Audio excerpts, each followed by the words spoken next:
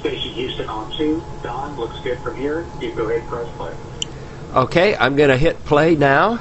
This one involves using these little speakers that I found that we have with our laptop computers. And they have that little grate on front. And I happened to find a set of speakers where that grate just fell off.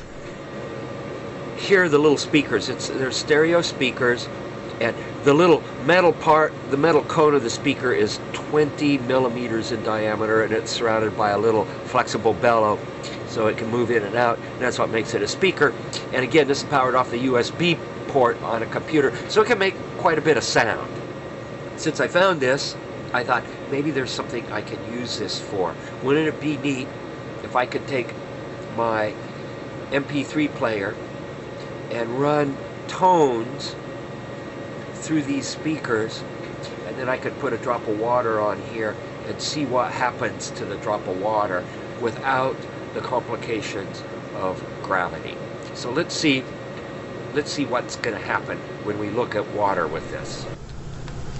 So here we have a 30 millimeter blob of water, hemisphere, sitting on this speaker, and I'm running some tones through it. And I'm sweeping the frequency from around 20 hertz to 30 hertz. So this is low frequency stuff. And look at these wild oscillations that you can drive into this hemisphere of water. And depending on the frequency and the amplitude, you can make anything from standing ridges to a whole series of lobes.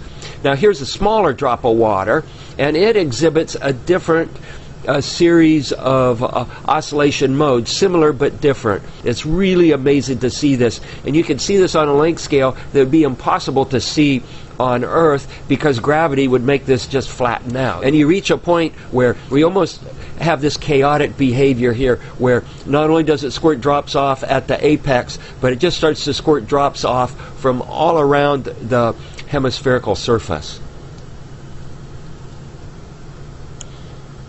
And here's that section played back 5 times slower than real.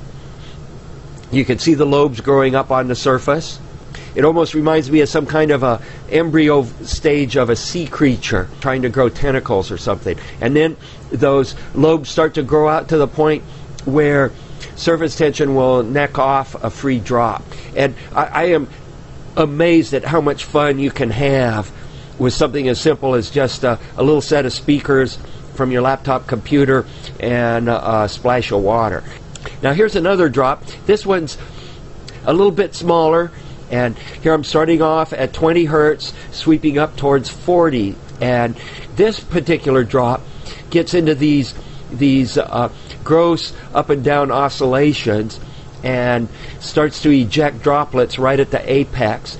But a most amazing thing happens. It actually makes a cavity, and that cavity gets pinched off, and it makes air bubbles inside.